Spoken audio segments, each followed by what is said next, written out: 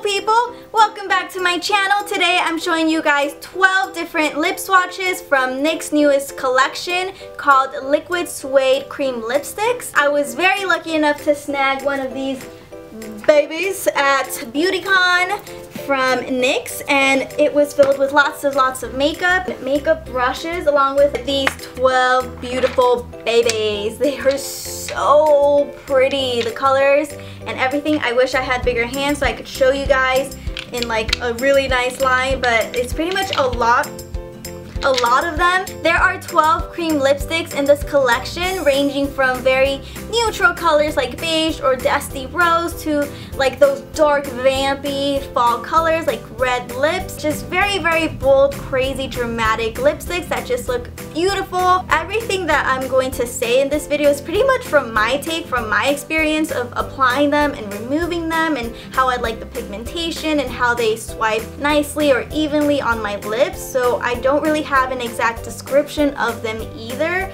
but that's pretty much that. So let's get started.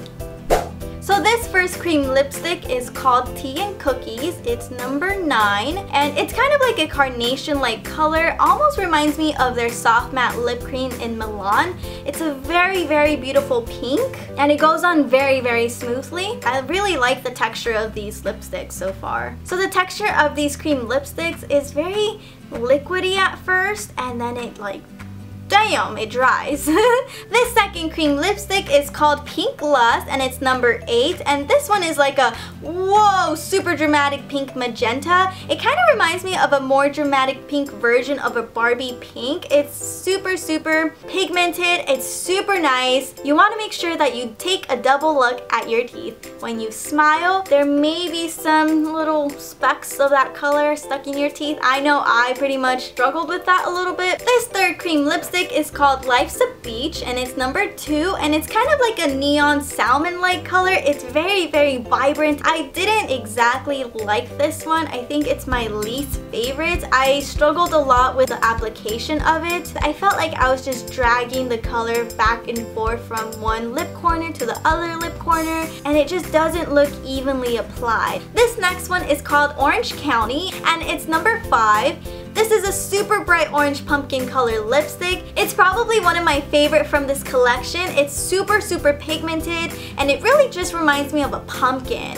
This is perfect for matching with like a very nice teal necklace like I'm wearing right now. It's like very earthy or very beachy, like that beachy vibe look. Now this next one is called Amethyst or Amethyst. Amethyst is number 10, and this one is an eggplant grape color. It's so pretty. It's such a very vibrant purple shade, and it's such a stunning color. This one's probably the second favorite of mine from this collection. I don't have anything like that in my own personal lip color collection.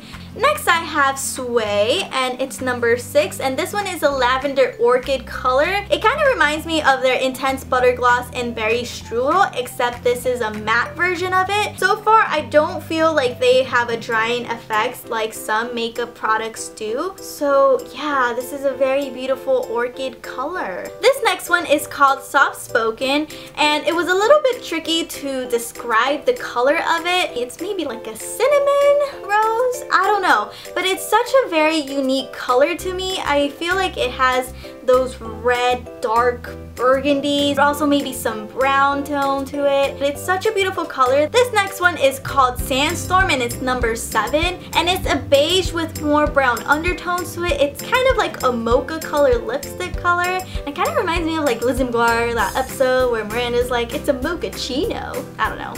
But it's a really pretty nude brown tone color lipstick. I actually think I'll be using this one quite often. Now moving on to Kitten Heels. Kitten Heels is number 11. It's like a maraschino cherry. It's super bright. It has those blue undertones, like that summery vibrant daytime look, versus like the classic red lip, which is a little bit slightly darker than this one.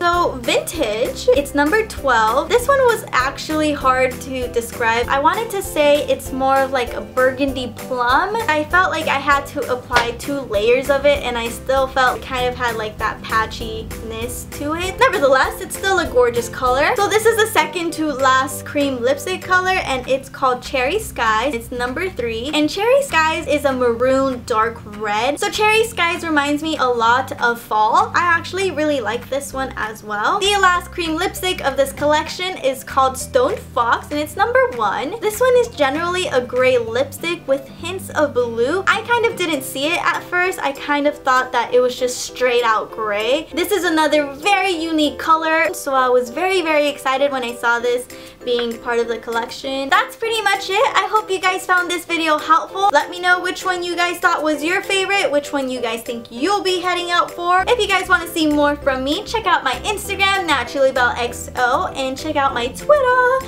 NatBelleXO as well. Also, thank you guys so much for stopping by at BeautyCon and saying hello and giving me warm hug. Thank you guys so much for the love and support. BeautyCon LA is probably one of my favorite events I have attended so far. I got to meet so many of you and I also got to hang out with my team, Awesomeness TV, and I got to hang out with some friends that I haven't seen in a long time, such as Vanessa and Veronica, the Merrill twins, Maria, Mawizable. I also got to make new friends such as Megan, oh, she's Little Miss Meg's Makeup, I believe, on YouTube. Then, oh, I always meet her when I'm about to leave or I'm just like in a rush or sweaty and like hot or something. I got to see Adette again. She's Adette Loves Beauty XO, I believe, on YouTube. And just so many other great people that I'm just like, ah! For those of you I haven't met, I hope I meet you soon some other time in my life. I hope I get to hug you and meet you. I just can't wait to meet you guys. Once again, thank you guys so much for watching and I hope you guys have a wonderful day.